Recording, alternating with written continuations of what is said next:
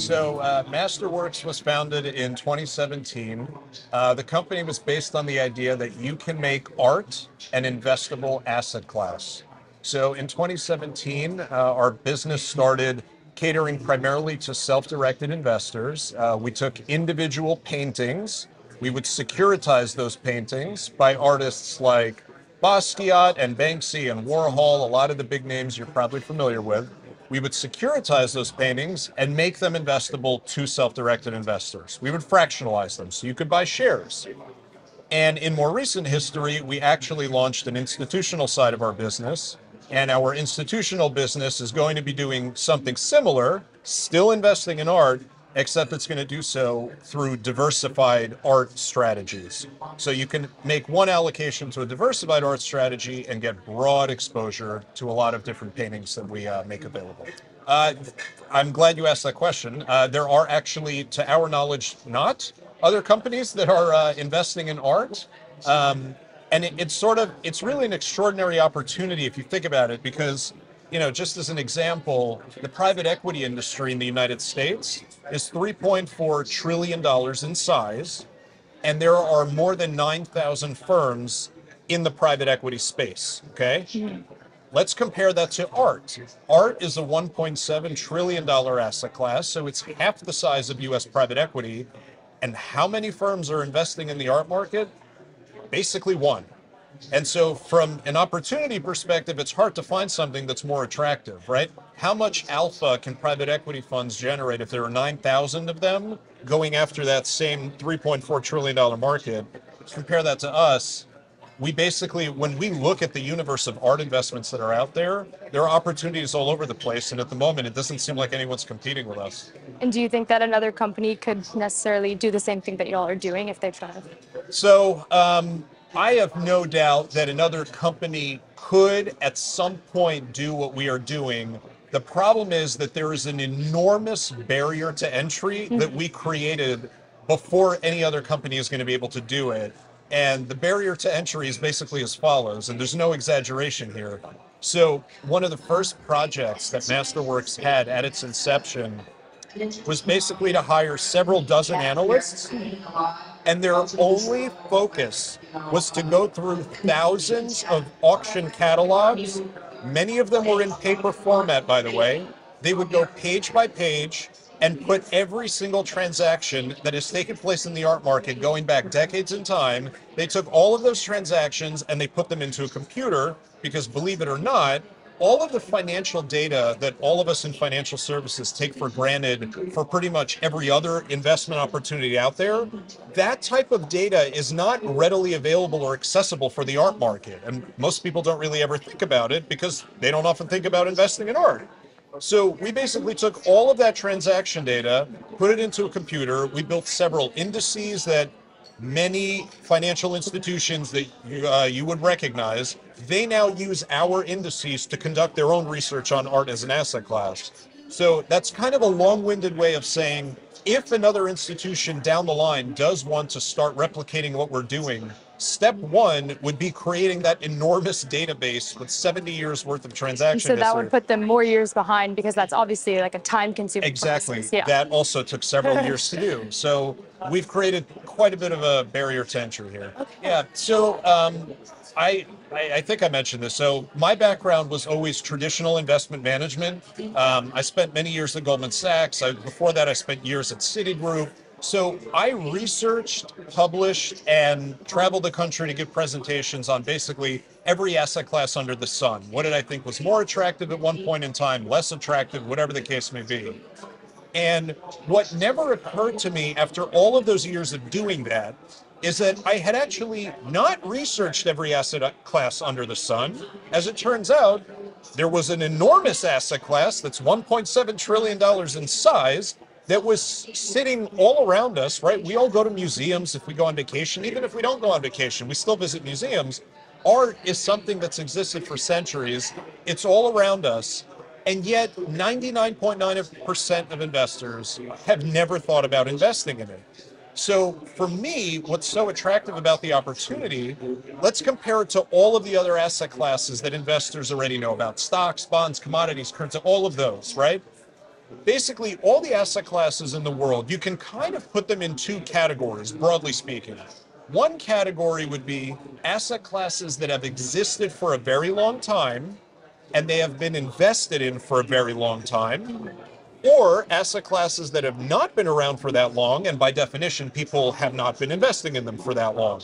So the first category is things like stocks and bonds, so on and so forth. Second category would be something like crypto.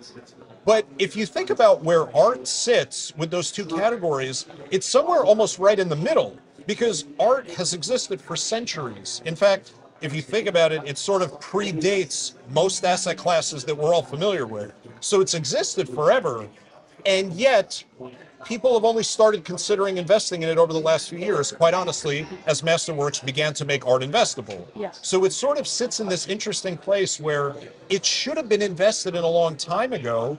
It's almost like, maybe there's an element of art by its nature being sort of something that you see in a museum or you take an art history class, but it doesn't necessarily have that natural investment element to it. Maybe that's a lot of the reason why investors haven't accessed it. But at this point, now that it's accessible, we think that it's a pretty attractive opportunity. Since we basically built the indices that now many institutions are using to research art, I can tell you how art has behaved in past periods of inflation. So just a little background. When most investors think about good hedges for inflation, there's sort of an automatic answer that pretty much any investor will give you, which is, if you want to hedge against inflation, you buy gold. Mm-hmm. And the truth is that gold is actually a pretty good inflation hedge. So if you go back to, call it 1973 to about 1981, when inflation was running at over 9% in the US, the average calendar year return for gold was 31%. That is pretty attractive. So there's no question that gold can be a good hedge. But what 99.9% of investors do not know is that art was actually up 33% during that period of time. So it's one of these things where, I kind of find myself in this interesting position in my career now where, so much of what I'm doing actually has this educational component to it. And because many investors haven't really ever had the data to even research art in the first place, I'm kind of finding myself in this position where, I'm kind of educating on those straightforward nuances about the asset class. Like many investors know gold is good for inflation, but they don't know art is great for inflation. So I'm, kind of trying to provide that information. So it is a good inflation. It has one of the most uniquely uncorrelated correlation profiles that I've ever seen in my career. And I guess for the purposes of here, I'm not going to go into sort of a long-winded oration here on the topic, but all I'll say is with pretty much any asset class that an investor is familiar with, the correlation profiles that they come across are usually you find something that has a low correlation to some stuff, but inevitably it's going to have a higher correlation to other stuff. Okay. That's just how it usually goes. But when we took the data for art and we measured its correlation against pretty much every asset class that any investor would ever consider investing in, the correlation profile was consistently close to zero across the board. There was no, low correlation sometimes, but higher others. There was nothing along those lines. It is quite literally zero correlation across the board, no matter what you measure it to. So, in terms of the question about what happens when, markets are having a tough time, you can go back to the global financial crisis. When stocks were down almost 40%, the art market in the midst of the global financial crisis was down 25%. So I also think, by the way, that point I just made about art being down 25%, it's critical to make because there is so much that's exciting and nuanced and interesting about art as an asset class that I worry at times that I'm kind of coming across as though I'm making it seem like art is the most perfect asset class. It has no flaws. And for the sake of being objective, I would never make the claim that it's perfect. Mm-hmm. It does have challenging years. There's no question around it, just like every other asset class. Everything does. Yes. So. And global financial crisis would be a good example when art overall was down 25%. That's a fair point. Because art, as now I think I've said several times, because it's an asset class that despite the fact that it's existed for so long, most people have never thought about it and don't necessarily know a lot about it. I've tried to figure out, okay, if someone told me that they're going to give me like 3 to 5 seconds to summarize art as an asset class, how would I answer that question? And here's basically what I came up with. Take the performance profile of private equity, remove the element of leverage because there isn't any when you invest in art, and add the most unique correlation profile that you've ever seen. You take those 3 components and you've summarized art as an asset class. If I were to give a tiny bit more detail for private equity, what has its performance been over time? Mid-teens from a returns perspective, very similar for the art market. What has been the volatility for private equity? Let's say over the last decade, it's been low teens, similar for the art market. So once again, you take private equity's performance, you remove the element of leverage, and you add the most unique correlation profile. That's art in a nutshell.